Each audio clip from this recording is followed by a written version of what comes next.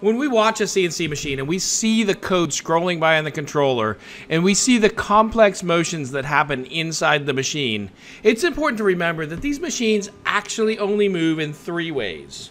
You could move from point A to point B in a straight line at a specific speed. Now you command that with a G01 command, and you have to have told the machine how fast you want it to go, either on that line of code or on a previous line of code. If we want to move in an arc motion, we can move from point A to point B in a constant radius arc. Now, if we want a clockwise arc, we'll command a G02. And if we want a counterclockwise arc, we'll command a G03. And again, both of these moves require a feed rate, and it has to be either declared on the line of code where you program this or in a previous line of code.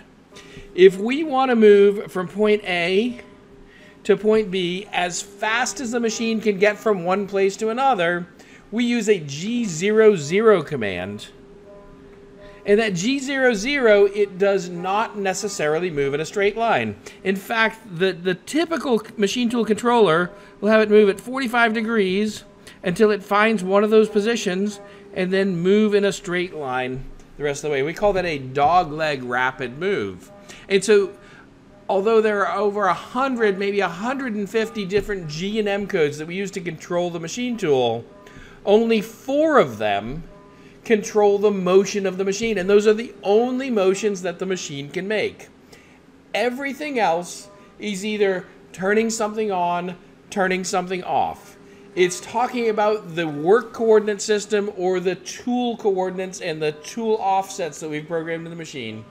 It's telling the machine what direction we want to go if we do an arc motion, or it's some combination of this G01 straight line move, G02 3 arc moves, and G00 rapid moves that have been programmed all together in something that we call a canned cycle, or sometimes even a macro.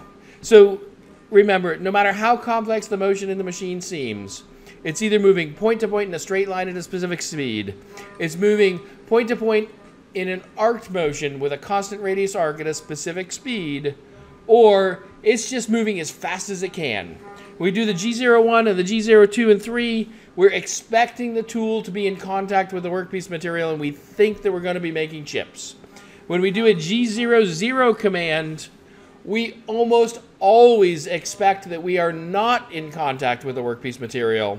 And this is just to move as quickly as possible from the beginning of one cut to the beginning of the next, or from the end of one cut to the beginning of the next cut, or from the tool change location to the beginning of the cut, or from the end of the cut back to the tool change location. That's all there is to it. Machines move 3 ways.